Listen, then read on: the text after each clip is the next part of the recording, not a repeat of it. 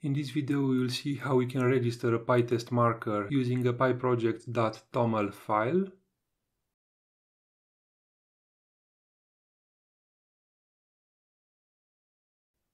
As you can see here we have a warning, we have this Selenium marker which is not registered. For this we have few options and we will introduce a file called pyproject.toml, which is a configuration file used by packaging tools as well as other tools.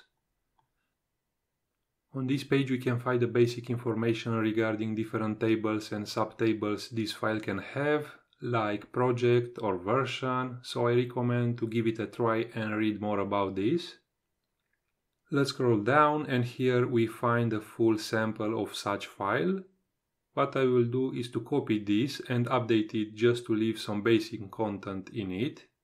Here I have my pyproject file, and before adding the content to it, one recommendation is to install a TOML extension, for example this one.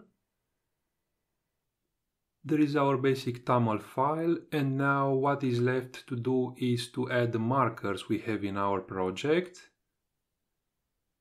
As we can see we have only one marker named Selenium, so let's add this.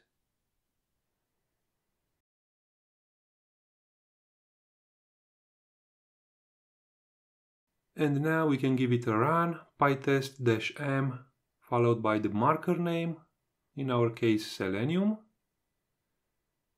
And as we can see in terminal we no longer have the previous warning.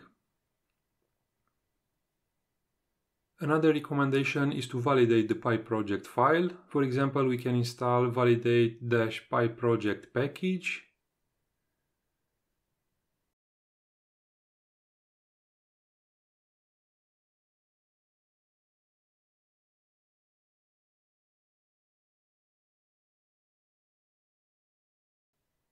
To test it, we can run the following: validate-pyproject followed by the pyproject file name, and as you can see we get back a confirmation that our file is valid.